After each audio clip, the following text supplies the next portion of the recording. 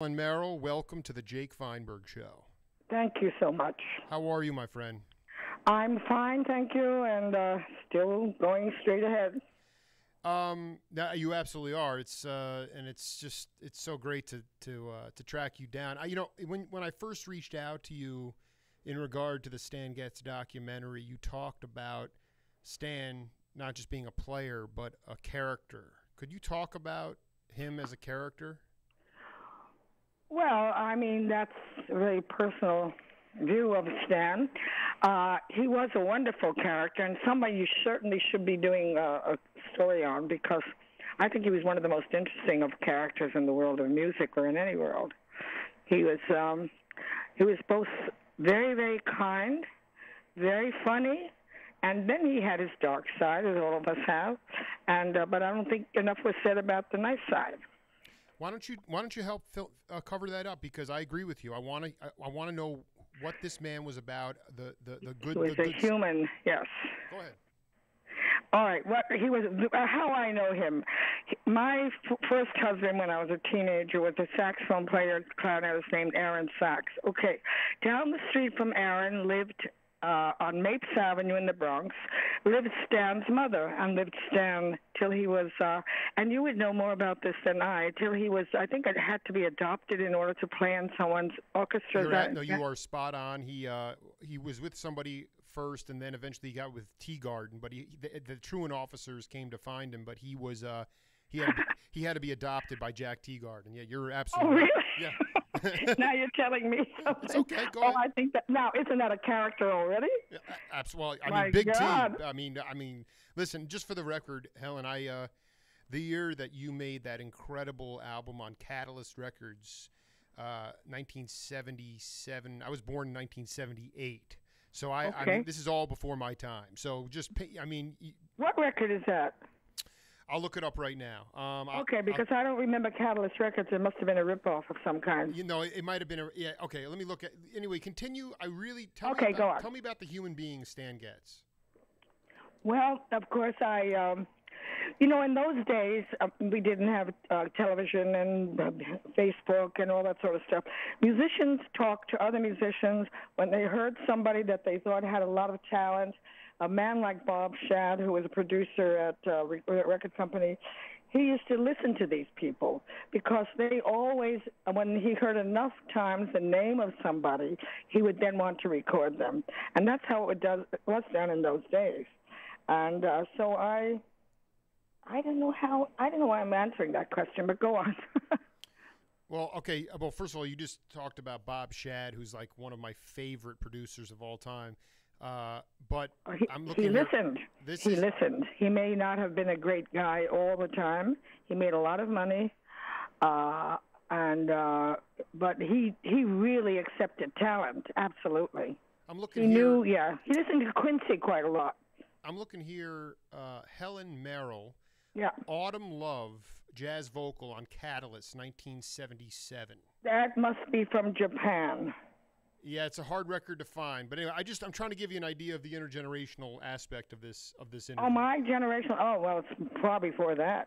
No. I'm saying it's intergenerational in the sense that I was born in 1970. Oh, I see. Okay. Yeah. So okay. So let's go back. Tell me, you grew up in the East Bronx to an immigrant family. No, not in the East Bronx. No. Oh, it was the East Bronx. Yes, that's right, but not where he lived. Where Stan lived as a child. No, we were on College Avenue, which I don't know. We lived in many places in those days, but the last place we wound up on was College Avenue because of the school there was the best in New York, so we went there. My father went there with the kids. So, can you talk about? You brought up Bob Shad, but again, I've interviewed quite a few people for this already, and I wanted you to talk about Stan Getz, the good side of Stan. Oh, yeah. Well, all right, then we'll have to go ahead a bit. As I went along, I got to know all these great musicians, and they used to do work that was not necessarily in the band work, pick-up band work, and I met a lot of people in those times, and one of them was Stan, and that just we became friends. The going ahead, I did then go much ahead. I did go to Europe with and to England actually to do a thing on the radio, and from there I went to Europe in general. I went to Belgium and to Italy, and there I met Stan. I mean, as a friend. He said, all right, let's go up to Scandinavia together. And he was married at that time to Monica, or at least he was dating her, and then eventually he married her, yes.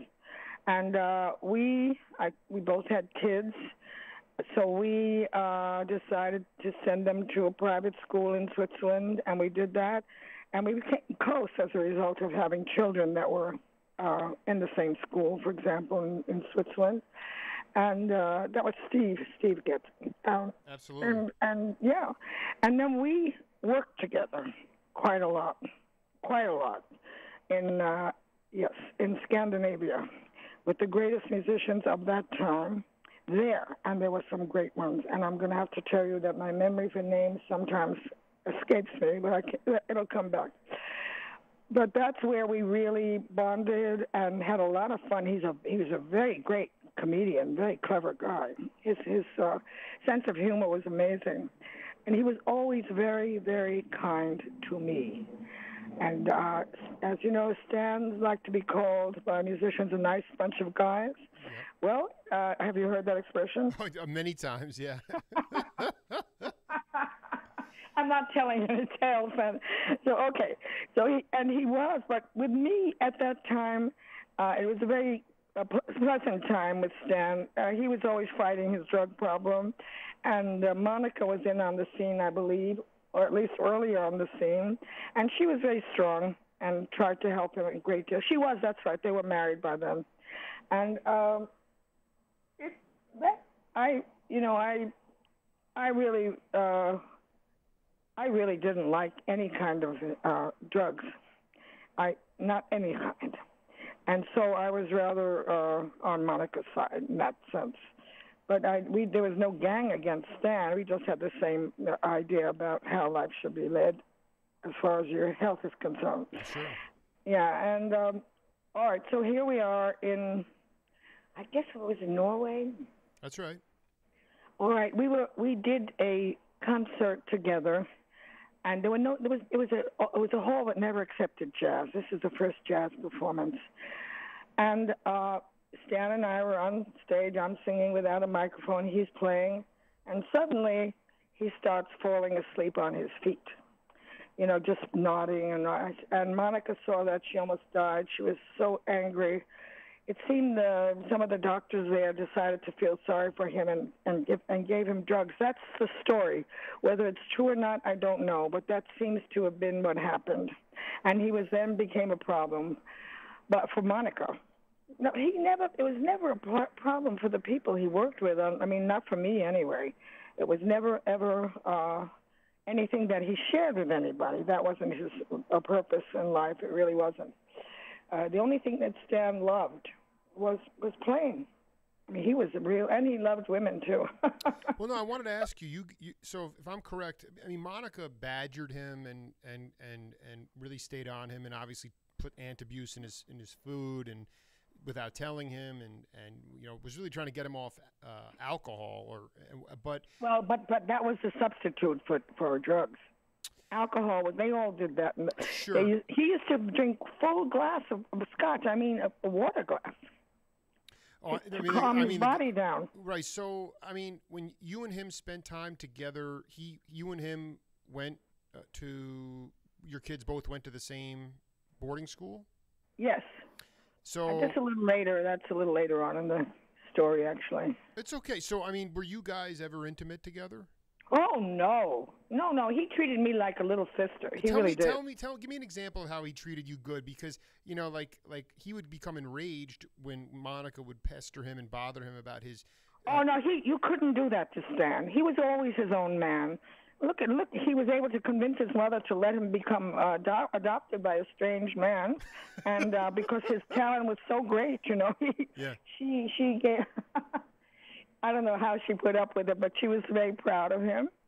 And, Stan was able to divide his problems And me, for example, that doesn't mean only me, it means other people as well.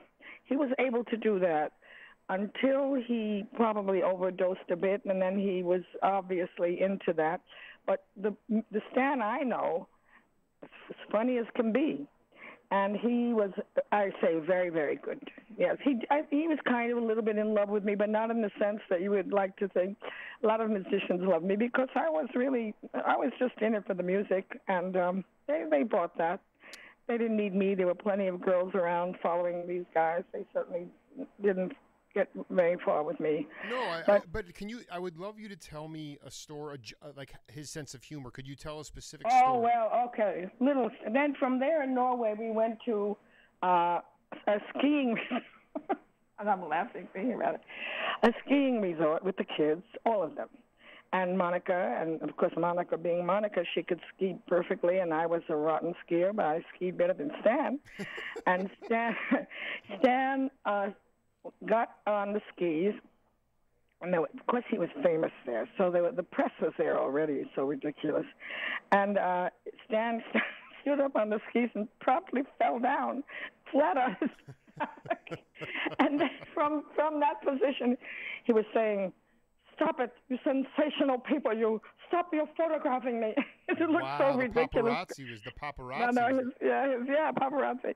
His skis were on him, and he couldn't get up, of course. But he was yelling from the ground up, and it just struck everybody kind of funny. And not him though. He didn't see me laughing. I wouldn't be alive today if he did. But anyway, after that, we did go in. It was Christmas. After that, we went into the hotel that we were staying at.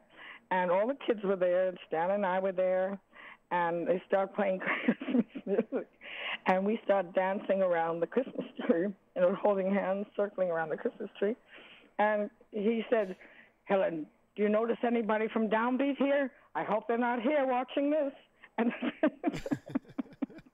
he just couldn't resist. He just saw a lot of humor in lots of things. I think his coming into drugs really was the time, the era. It seems so many people were doing that, and Stan, unfortunately, was one. Talking to Helen Merrill here on Power Talk 1210. Going back to the East Bronx, can you talk about that kind of upbringing that Stan had? As far as I know, you didn't live in the same neighborhood. I didn't know his upbringing. He was already on the road, and his mother lived there. I never met her. There was no reason. I was a kid, I was a teenager myself. Do you remember the first time you met Stan? I don't. I was trying to think of that this morning. I don't remember. What's your first memory of Stan that you do? Well, have? the first memories of Stan was always an icon. I mean, he was always the man, Stan the man. I mean, that was not a joke. It's true. He had he was blessed with a talent that was unbelievable. He just picked up that instrument and just played beautifully. I don't know. I know he was well schooled, but I'm not sure. You know more about. No, actually, he never was. He had some schooling, but never graduated high school. And that's great, yeah. And I'm glad to hear that. And I was out last night with Carol Sloan, and sure. She was at the Y singing here, and Bill Sharp and Sandy Stewart. Now, much to my surprise, Carol told me, she said, "Oh no, I never had lessons. I didn't either. My father wouldn't dream of it. That's not how I learned music. It was by absorption." Yeah. But anyway, Stan, then I'm really surprised to hear that. So he was Stan the Man. Do you remember what was the first memory you really have of meeting him? Well, actually, the clear memory was working together. I mean, that was really a joy for me. Talk about that.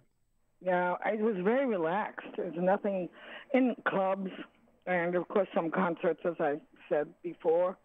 And he really was very, very admired by musicians. There's no doubt about that, and the public. But I think they liked sort of to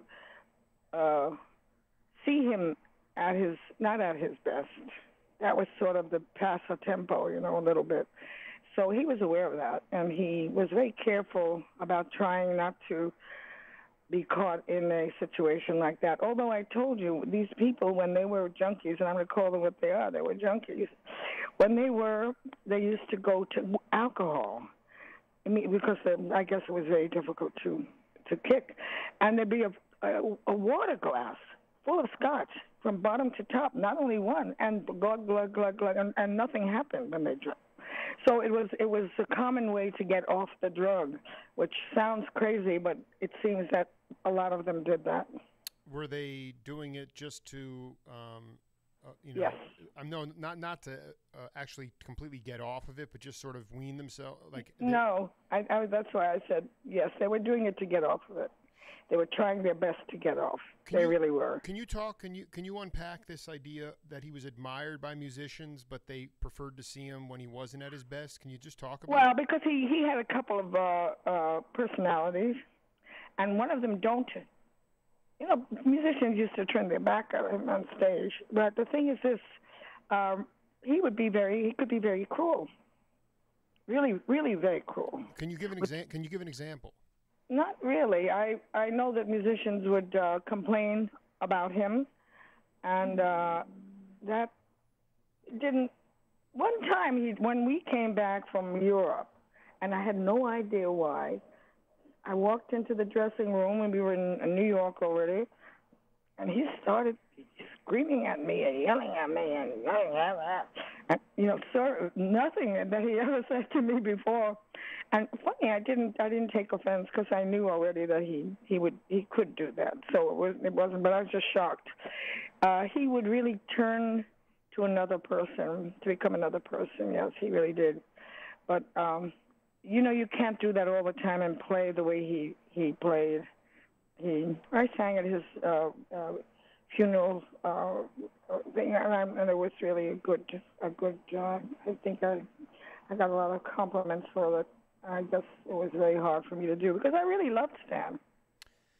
Putting the drugs aside, because I mean, he came up as you did, even though you were not into any drugs. I mean, was it if you weren't a junkie, you weren't necessarily trusted. And I'm curious about this idea. No, wait, you just said if you weren't what was that sentence? Well, from the generation that, with Tea Garden and the Four Brothers and Charlie Parker and Bebop. Yeah. I guess what I'm saying is there was an unspoken thing where if you weren't a junkie, then you were not trusted because you were not part of the club. No, that is not the way it was. The junkies, they never gathered together. They were so busy looking for a fix. That's all they thought about.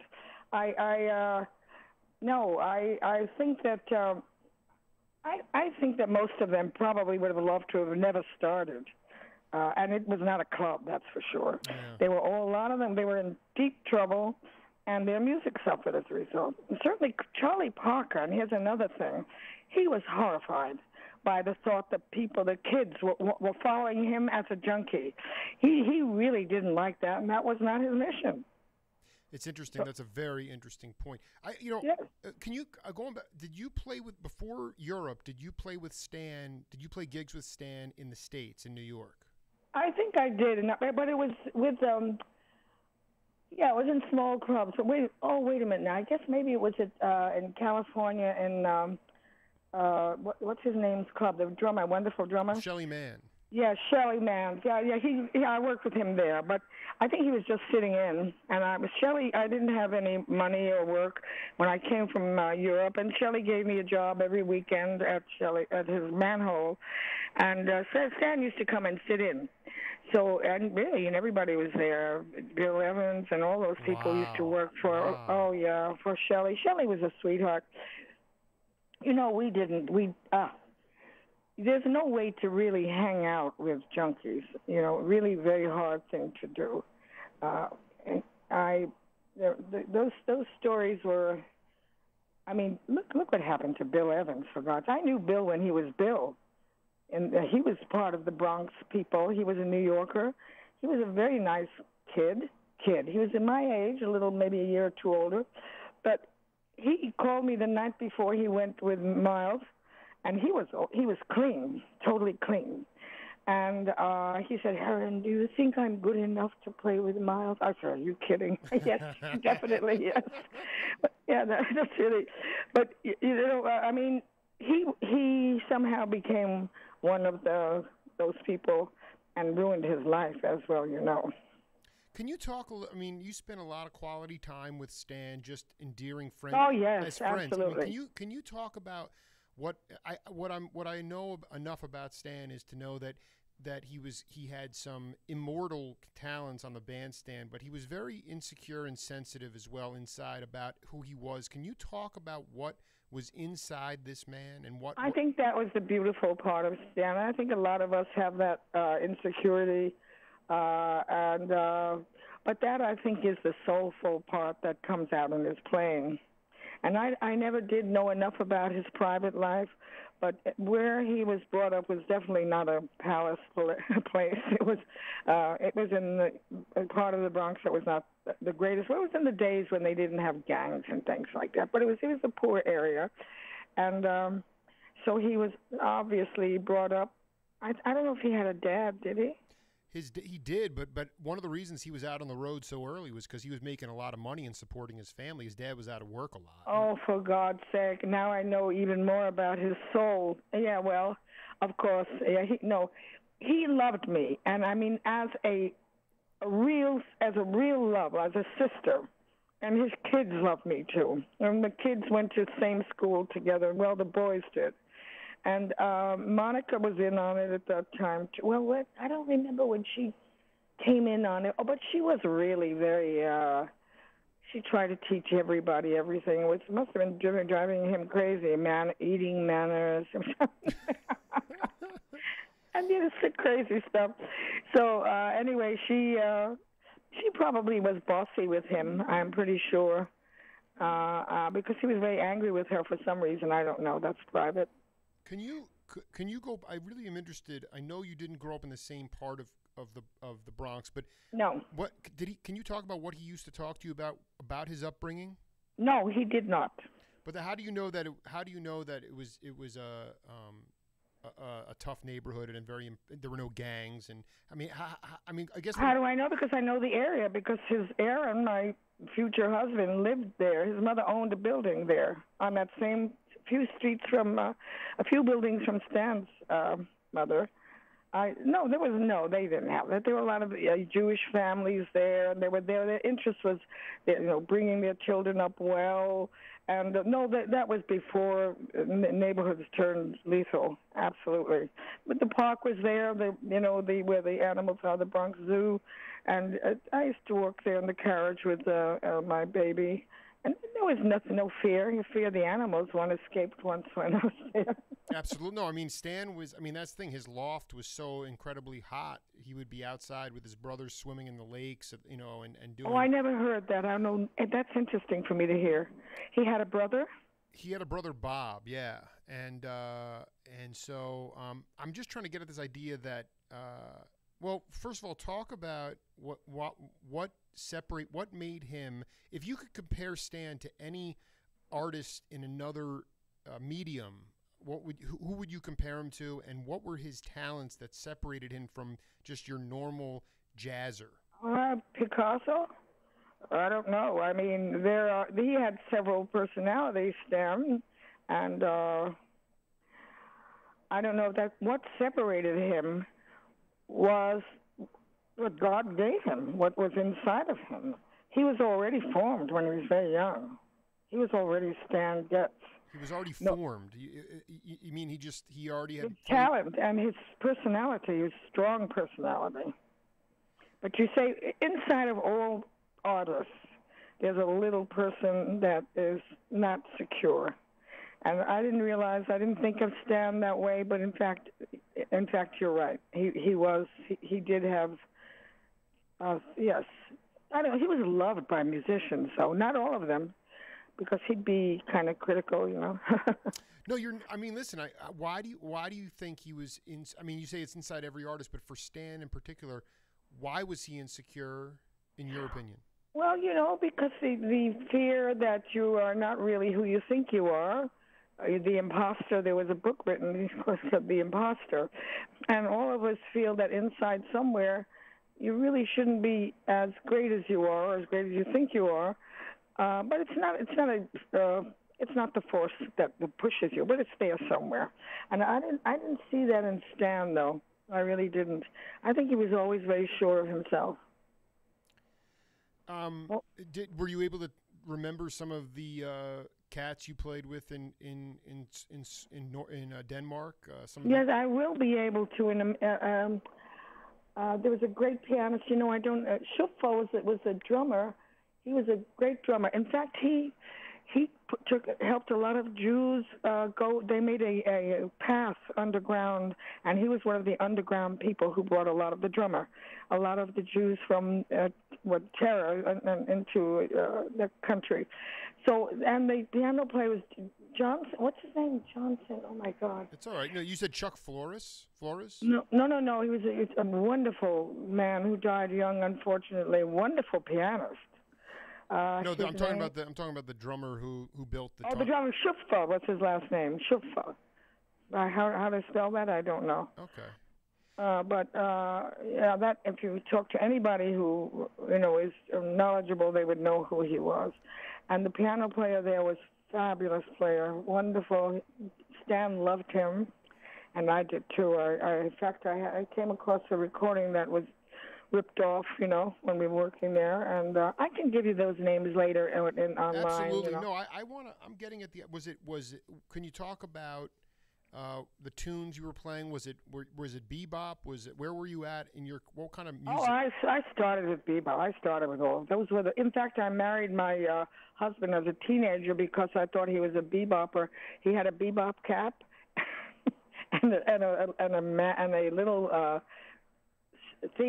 Whiskers underneath, and that was a sure sign of a bebop player. And he played, my God, he played with a big-time band with Benny Goodman. And that was like, goodness, look, I'm getting into the big time just by knowing Aaron Sachs. That was not the truth, but still I thought that way. And it was definitely bebop, yes. And so from day one, yes. Yeah, I mean, on the band, when you were on the bandstand with Stan, what was magical about that? I'll tell you what was magical. He understood the depth of the way I approach music, and I of course always understood how he approached music, and somehow that would marry, and once in a while, and he just he was very sensitive to the other musicians who also had the problem of I don't know how to say this, of expressing themselves through their lives. Yes. And he had that. If you're a talented person and you were able to express yourself, in those days too, the only thing you had to be was an individual. If you were not an individual, you were no good, and you were not part of the club. So, I mean, I always was an individual, but because I was brought up without any lessons as well, my mother was a great, great singer, but for her own, I would never be able to sing in a nightclub if my mother had not passed on to other things. I don't know. That was it. He just recognized that in me, and I think a lot of people did, including Quincy Jones, and that's how I recorded with Clifford. That's right. Well, I mean, that's we're talking to a star. When you say you had to be an individual, music? Oh, absolutely. In your concept of whatever it was you were doing, yes. How can you give an example of how Stan knew where you were coming from? Oh no, just playing together. He didn't know. He felt it. He felt it. Oh yeah. No need. You just feel things. You don't say, "Hey, hello, I came from." No. No. It was. He was a very soulful guy, very soulful, and the other part, he had to protect that other person that was inside of him. Of course, everybody. I mean, he had to. He didn't come from an easy background. How do you know? Well, you just told me about his brother and his father wasn't there and so on. That's how I know. Can you talk about him? You said you were very close with his children. Can you talk about Stan as a father? He was a great. Oh, he was married to somebody else before. Yeah, Beverly. Beverly Getz. He had Oh three. my God, yes. Yeah. Oh God, yeah. Anyway, that was a disaster for him and her, and oh Lord, I forgot about that. Yep. But well. We both had children the same age, and we both were musicians, and so we worked together. We naturally became friendly in that way, family style. That's what we were doing at Christmas time in Norway. Can you talk about the way did he feel like he was being a good father? I mean, can you talk about him as because I don't think any musician, including myself, who travels, no matter how wonderful you are to your children, you are not good enough. The kids prefer you in a slum and one-room apartment when they're little to all the glory that you get later on, which it doesn't necessarily even come, But he loved his children. If you see pictures of him with Beverly, you'll see that. And Beverly, his children loved him. I think being, in those days, being married, being a parent to children was very difficult because the money was not great. So you had to figure out how to have a home, a good home, and so on. But Stan, I guess, started to earn enough money for all that in his midlife and onward. You knew one of the things that's really beautiful about Helen Merrill. I'm pretty sure you knew Stan before he became a pop star with the bossa nova stuff. Is that right? Oh yes, and yes, but we still remained pals. There was no change in our. No, I wanted to ask you. Tell me about Stan Getz before, and I already know the answer, but Stan Getz before pop stardom and Stan Getz after, and why did he not let it get to his head?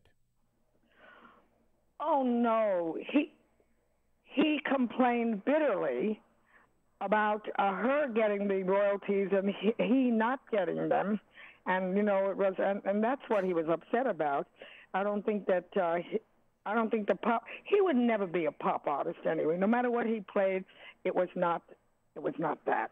I mean, he just played like Stan, no matter what he did, and he knew how to identify something good in everything he played with.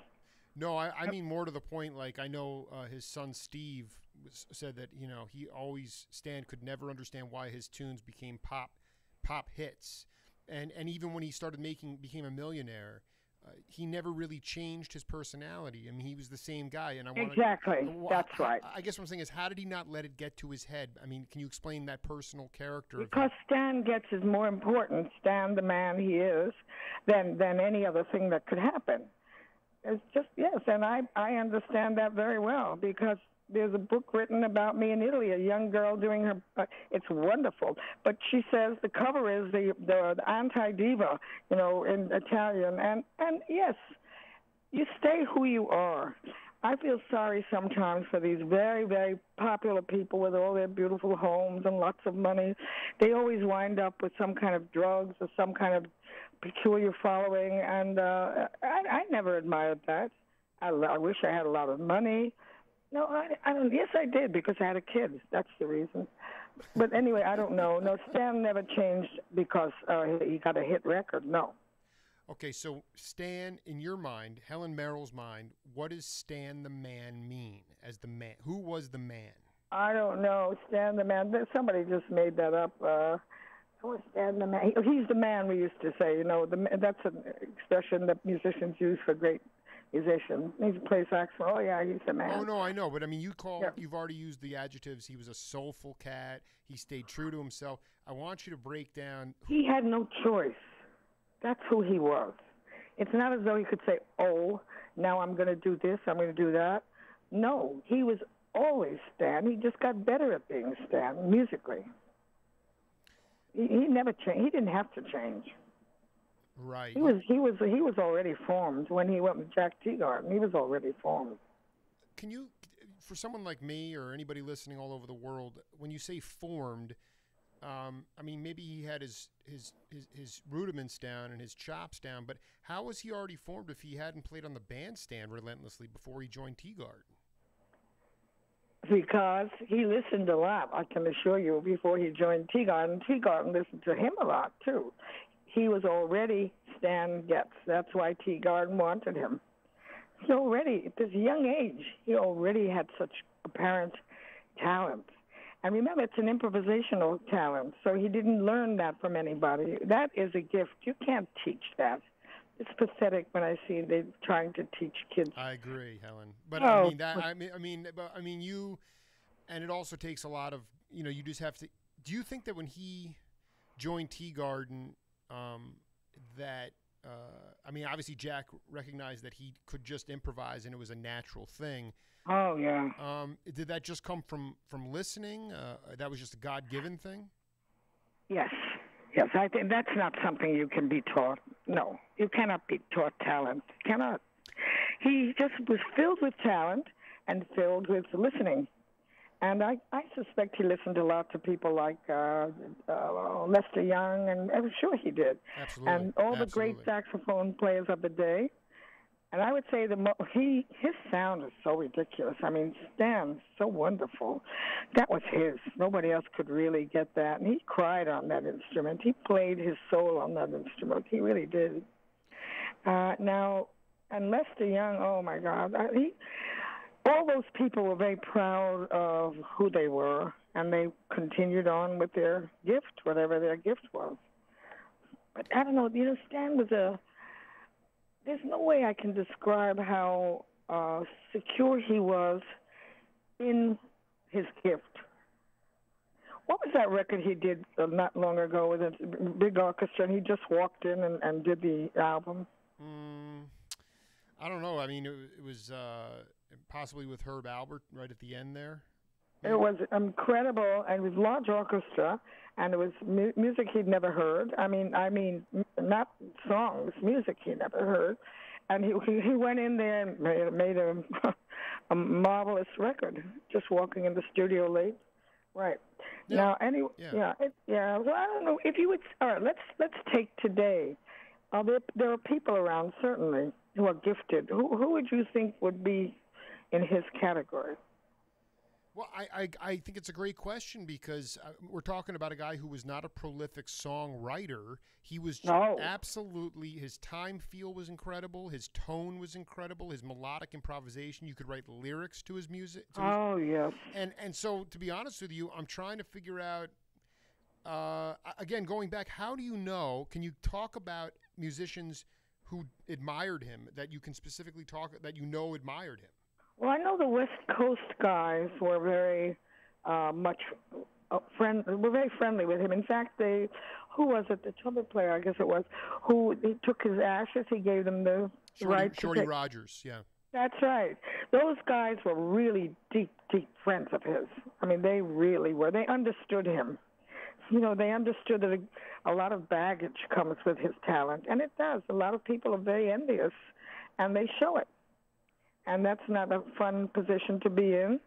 It really isn't. He was shunned by a lot of people, and not because so much for his talent, although that would start the ball rolling, but because he could be very evil. He could. Can you give an example? No. I don't want that side of his personality. Many other people will tell you about that. But, just when I came back after this wonderful couple of years with him on the road, and I think he had a crush on me. I think that's what it was. And I never returned that crush. But I'm not sure. That's the only thing I could come up with. But he never said anything like that. It's just something I felt. But here's the question. You said he was fully formed by the time he got to Tea Garden, but yet he was battling this other side of him inside. Is that right? I don't know if he was battling it yet, but he didn't realize he was battling it. And when you have those deep, deep feelings from your family problems and your natural sensitivity, you don't express that to anybody. You just take it and he put it in his music, which was lucky for us because it's kind of stuff that you don't. I mean, I hear wonderful, wonderful musicians, but the kind of people that were around then, like Miles, too. Miles was always very gentle and kind with me. I guess I brought that out in a lot of musicians. And what did Miles have in his past? I think I know, but I'm not going to express that, and that's not his story today. But these people are not, you don't understand where their individuality comes from, and they were very individual. Yep. I mean, I really want to get down to this crux here about, like, there was envy from musicians because Stan had all this natural talent. He was also very good looking, so he got a lot of women. But at the same time, you're talking about he didn't help the problem because Stan could be evil. I mean, you have to. No. Yes, he could, and he's famous for that. There's a saying, he's a nice bunch of guys. Now, people who really liked him could cancel, not really, cancel the bad stuff that he might say. But in general, I don't look for that in people. You know, I know, and I don't want you're. This is so important. Why were they able to cancel it out? Why? I can tell you why. Because that was a very, very difficult part of growing up. And you never, ever, you always put it in a little box inside your body, not even knowing you're doing that, or in your mind. And there it stays until you learn how to use that, which comes naturally at that point to someone like Stan. He had obviously, which I didn't know, but I could guess, a very difficult childhood, but could not express it. So I don't think I ever heard him complain about his childhood. Yeah, actually. no. Well, he was. I'm just curious. I'd love to know when you were with him, you know, away from Monica, what the kinds of conversations that you would have, and it really, like you said, he struggled to express verbally all the stuff that was going. But I guess I didn't phrase my question correctly. What I'm saying is, you know, like you're probably there's been at least a dozen to 2 dozen musicians who have said, well, he was beautiful with me, but I know he was evil. Okay, so here's my question. Not evil is not really the right. I know he could be mean. No. I mean, listen, people, Helen, it's not inaccurate. People say the horns came out. I mean, but what I'm getting at is, for people close to him, not necessarily you, because really you only had that one time when he yelled at you, and maybe that was because that's it. Okay, yeah. But why do you think that people, even though he could be cruel, forgave him? Why did they exempt him? Explain that. Well, I will tell you something. They never really forget that, but they also forgive it because of his enormous talent, and that they felt that was his cross to bear. He lived with that in him all the time, and I think that's why he started on drugs. Although that's an easy out. I think he started because it was it was the thing of the day. Can you imagine? No, nothing much has changed. It's just we got Western pharmaceutical companies making very cheap. And we have the kids doing it who are not musicians. Helen, you are spot on. Let me ask you a question. Why do you think that the story of Stan Getz should be told? Because genius is very, very mysterious to most people. We don't understand it. And you can certainly put that terrible name on Stan because it holds a lot of, possible envy from other people. And it did, because it was seen to be so easy for him to stand up and play that instrument. I lost myself. No, you don't. No, I want. You're going great. So tell me. You said genius is a complicated thing to explain, but I'm saying this producer and I, Stephen Auerbach, we have to go and raise a lot of money from investors. And why is it, in your opinion, that why should this story be told? I mean, he died in '91. Why should Stan Getz's story be told? Was he 91? No, he died. I'm sorry, he died in 1990. Yeah, he should. This thing should have been made. That's really ridiculous. Yeah, no, he was 64. He was like 64. Now, say that sentence again, then. Why? No. He, I mean, I think he was 64 years old. But what I'm saying is that the Oh documentary, God. documentary should have been made 15 years ago.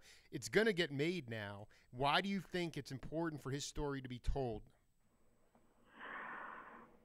Uh, First of all, his struggle with drugs was a real struggle. And it was not when he was working with me on stage and got the stuff from doctors. That's what Monica said anyway. She was so upset, of course. He fell asleep on stage, on his feet. Now, you don't believe that he liked to do that. That's how it affected his playing. So I don't know what else to say, but I don't know. That's No. I want to tell you. So why? But why were you? Why is it important to tell? How does that have to do with the because important? I think if it's going to help people understand the wickedness of these drugs that are going around, I don't know if it will. I think it might even cause people to try more. So maybe they'll play like Stan. That's ridiculous, of course, but or maybe I don't know. I don't know what's happening, but it is happening. What is in your mind? Because I mean, you had recent documentaries made on Chet Baker and Miles Davis, and they were very They hot. were ridiculously Yeah, inaccurate. exactly. So tell me, Helen, tell me what is most important. I mean, as somebody who's going to be writing You script, have to remember that Stan was a simple human being. And then you have to divest him of his genius and how did he get there. The human being is the most important part that's hard to reach. what? Now, how are you going to do that? I'll tell you. You talk to his daughter. Well, absolutely. No, I've already talked to Bev. I got part 2 coming up. I've talked to Steve. But as far as you opened this interview by saying, I really think that there's a lot of misunderstanding about Stan and a lot of the good stuff is not told. And I just want you to keep talking about the human quality of Stan when you were together, how he showed you, how he treated you like a sister. Well, most of the musicians did. And they did, even Miles, yeah. But Stan, I mean, this is a documentary on Stan. How did he? He was protective of me. Yes. Can you give an Yes. example? Well, not every day. I mean, he'd call me for dinner. I mean, he'd be just a very good person, understanding that I was a woman alone, and he was really quite nice to me. But on the other hand, he could be. How can I say? I don't even like the adjective. He could be. There's an anger in him that came out. And even the crying, he used to be able to cry, yeah. But he, to protect himself, yeah. But Protect himself from what? from being judged as a nasty person. He didn't like that. But he knew he was. But he had no choice. He really had no choice. He was too admired. He was far too admired, and he was a junkie. So that I'm just going to say that because I'm not going to make that a romantic thing. It's not. It's not at all.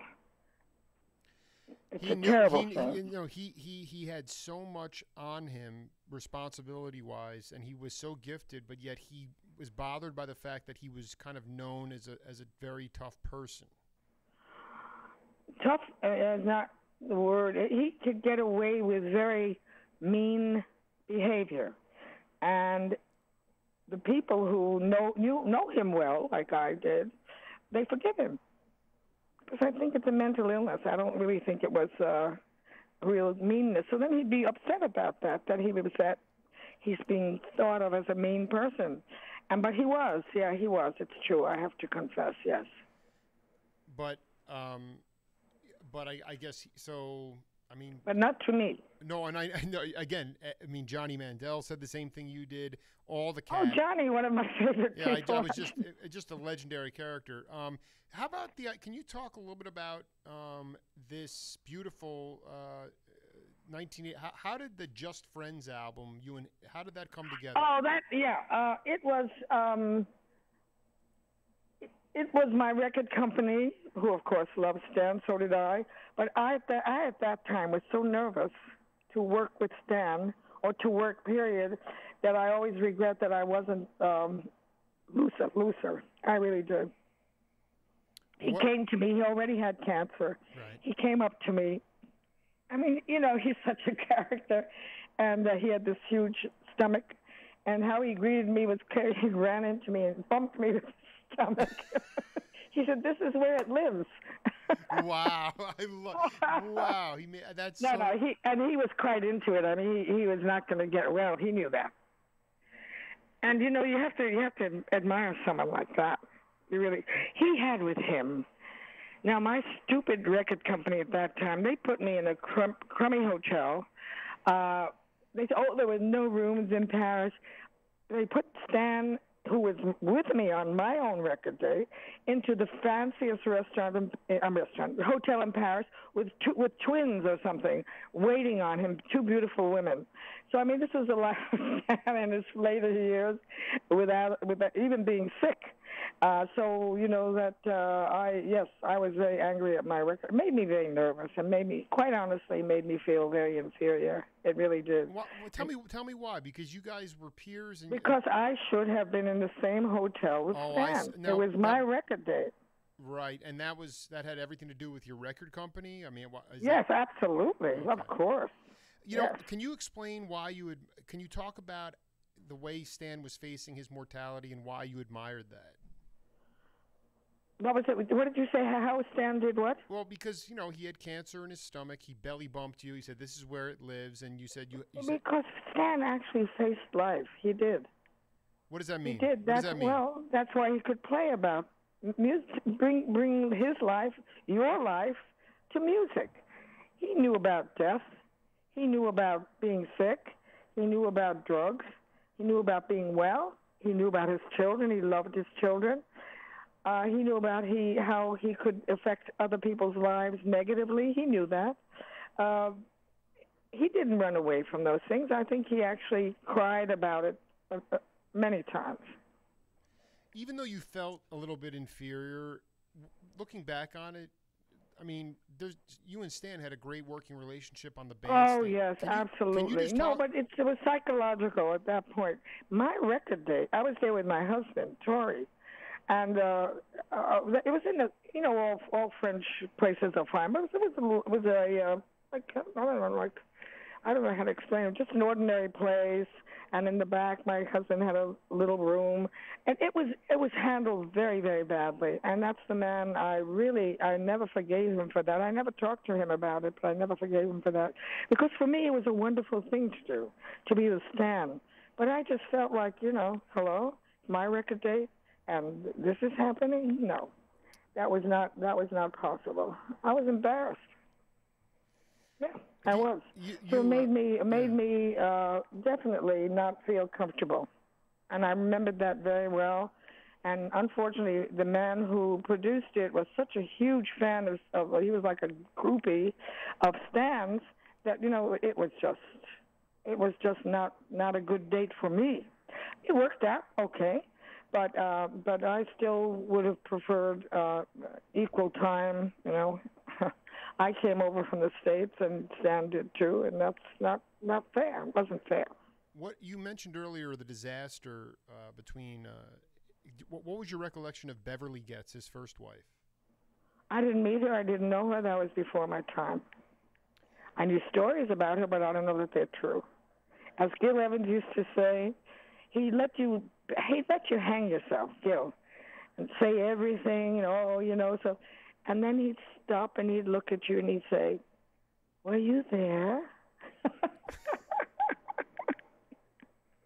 So that's why I don't like to talk about people certainly I know nothing of.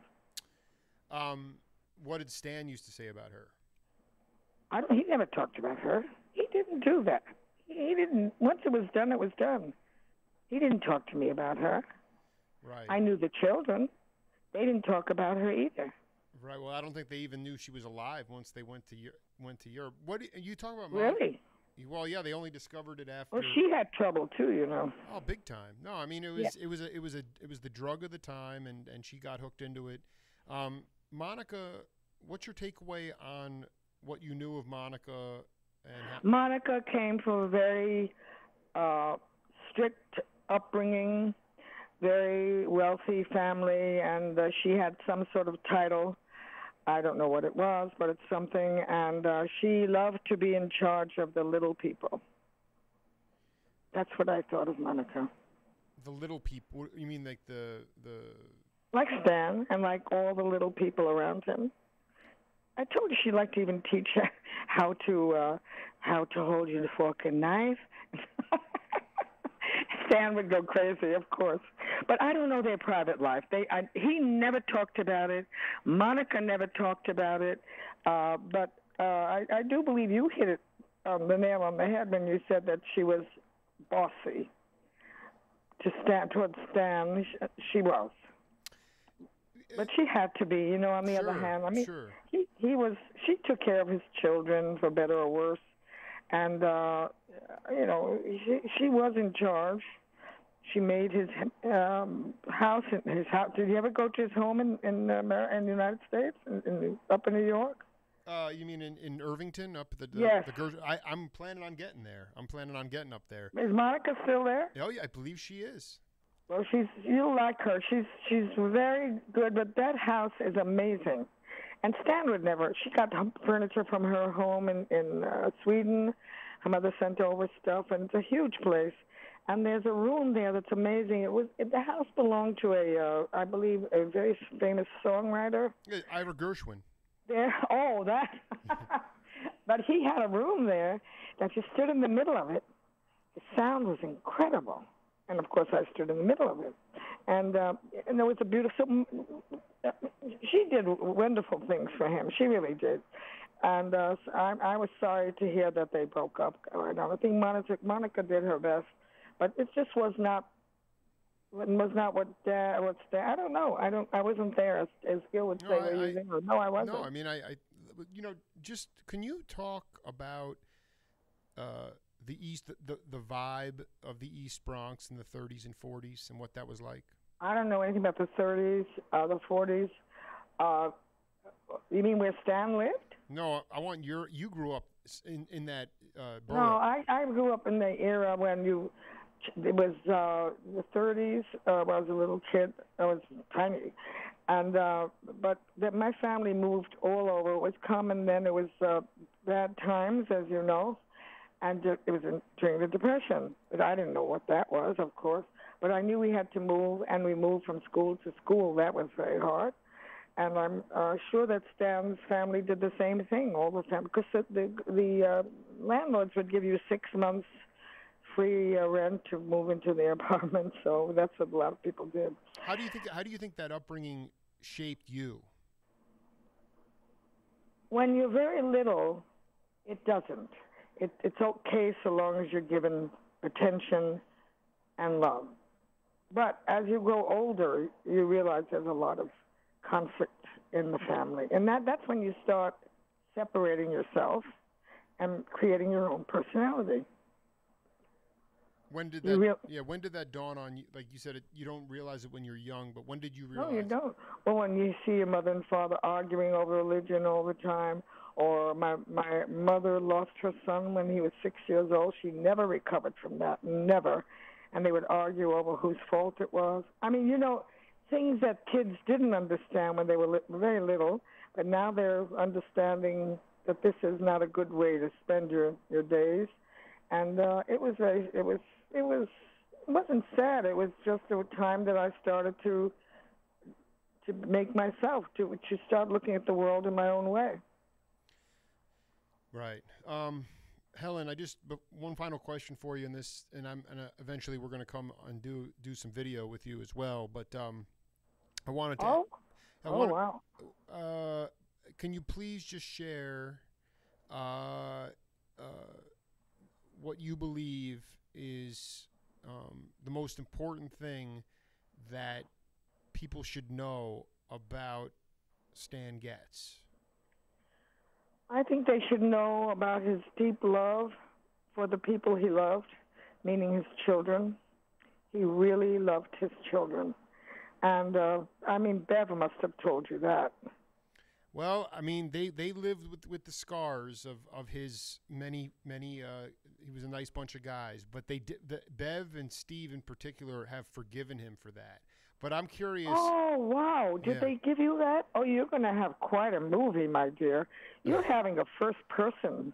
Well, I'm carving it up. I mean, but I really, like, it's vexing because, like, while you talk about just him treating you like an absolute sister and protecting you and guarding you and, yes. But Miles did the same thing. I had a certain way of behaving that I just adopted because I had to be with men all the time on the road, and they bought it, and I'm glad they did. They realized I was talented, and that comes first, and you can forgive Stan. I don't know. Go on. I'm sorry. That's fine. If there's one before I let you go, tell me one great Stan Getz story. Well, of course, our Christmas tree story is pretty good to tell you how human he was. I don't know if there's one great story. It's just, he had a lot of jokes. He was a wonderful jokester, but, spontaneous as well in his conversations. He was not an unkind person to young musicians. He was not.